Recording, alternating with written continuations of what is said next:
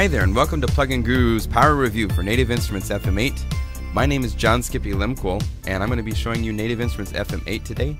It's going to be divided into two parts, this review. Part 1 is going to be an overview as well as tricks for the browser, and Part 2 is going to be deep into programming, so you can follow along. If you don't have FM8, you've got to get the demo. There's a free, fully running demo from nativeinstruments.com. It only runs for 30 minutes. It comes with all 900 plus factory patches.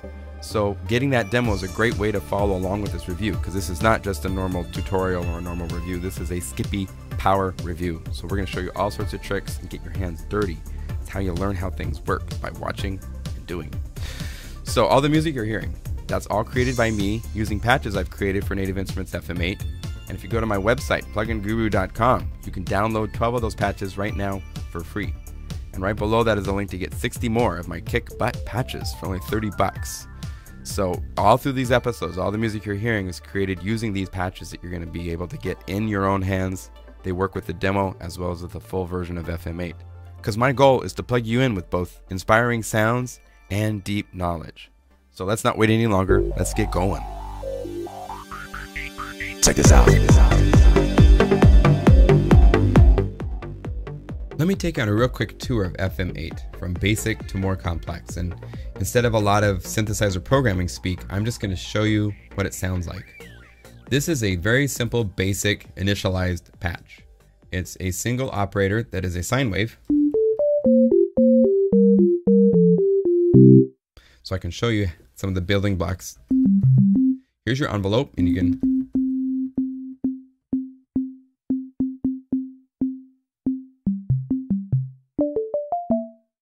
we have the ability to change the frequency through a parameter called ratio, because in FM you're dealing with the ratio of different harmonics.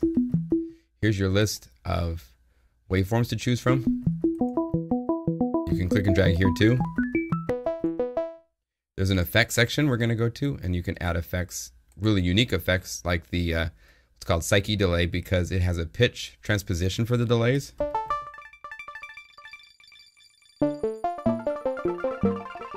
So you can do cool stuff like that.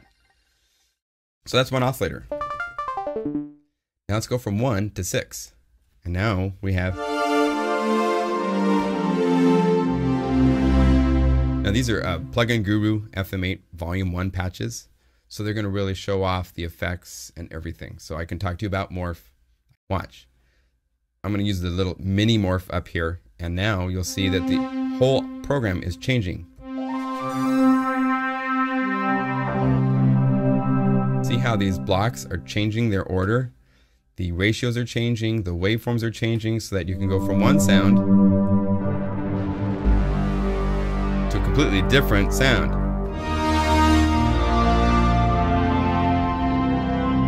Huge, huge, huge, huge. And it's just by moving around one thing with your mouse. And you can easily automate that into any sequencer.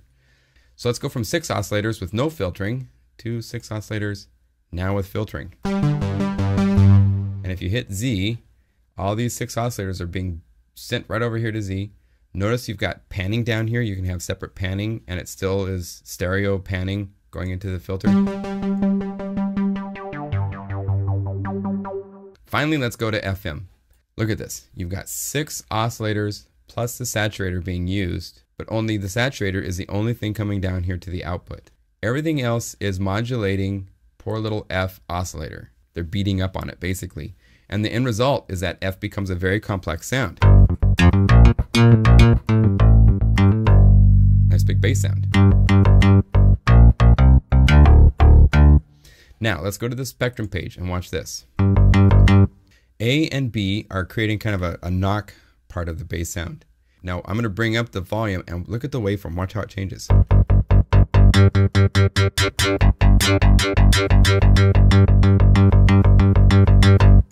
That's the power of FM and what makes FM unique from all the other forms of synthesis.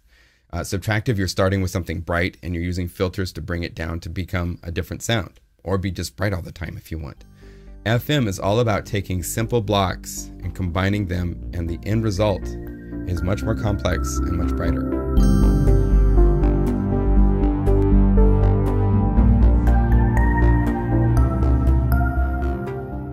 browser's where you're going to be spending a lot of time when you first get FM8 to find sounds and to go through the sounds and see what is there.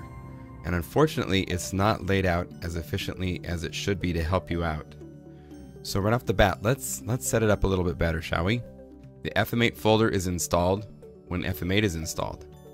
And it includes 3 folders. The effects folder has 12 patches, which will set up the effect version of FM8. When you install the instrument version, it's also installing a effect only version for adding to an audio track or to another instrument track.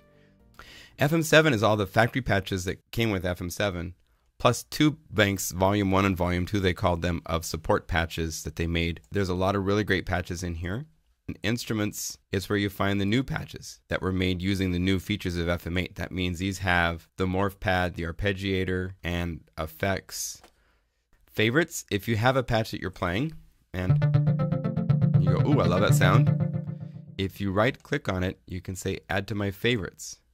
And this way you can go through all the folders and put together just your favorite patches from all these different folders and thousands of sounds and put them into one place called the favorites. There's a location where sounds show up in your documents folder of your root users. So whoever you are, your documents, Native Instruments, shared content, sounds, and then FM8. That's where patches that you create, you need to save them in this folder so that way they will show up when you click the little My Sounds folder. See how it shows the 2 PlugInGuru volumes? Just the same as it does here in the Finder. There's an option up here to import SysEx. They also will be saved there automatically. Now, we were talking about how it's not set up for finding things very easily. Modified is one column and rating is another column of useless information. Modified, who cares when the patch was made, and rating, you click on it and you can't even change it. So if you right click or control click on modified, you can turn off that diamond by its name, and you can right click or control click on rating, get rid of that. Instead, let's add instrument and right click to add author. Now there's a search that we're going to take a look at in a minute, but search searches all the folders. What's cool is if you want to just search the instruments folder of new FM8 stuff, you can hit instruments now and boom. Now you have all the mallet instruments, all this, it's all, and it's buggy, by the way, so you might have to click up here a couple times. The other thing I want to show you is author. This is awesome because I love to study other programmers because we all have our own signature way of making sounds. And there's some really good programmers that worked on FM7 and FM8. And by hitting the author tab, you can now search one particular programmer and then go through all of his, well, look, it's all buggy again. This is something that they didn't release from the factory this way. I don't know why. It's so much more useful, but now you know. Now, if you're going to search for sounds, you want to search everywhere. Right here where it says sounds, you click, and all of a sudden it becomes active. You could say, I want a bass. I want analog. Let's listen to some analog basses. And I want it to be kind of distorted, and I want it to be kind of bright and dark. Oh, no such thing. Can't be bright and dark, I guess. But fat. There we go. Now right here is your arpeggio light. It's stored with the patch, and so look to see if it's on, and then you can go through and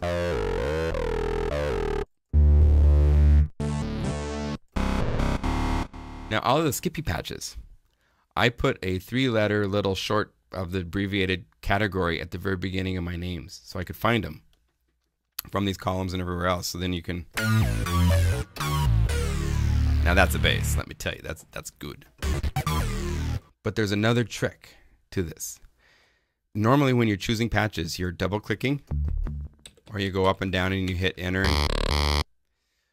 I have another trick. If you hit the power switch one time, and it only works with FM8, it doesn't work with Absinthe 4, it doesn't work with Massive, but now arrow up and down, change programs. So there's a nice trick for you.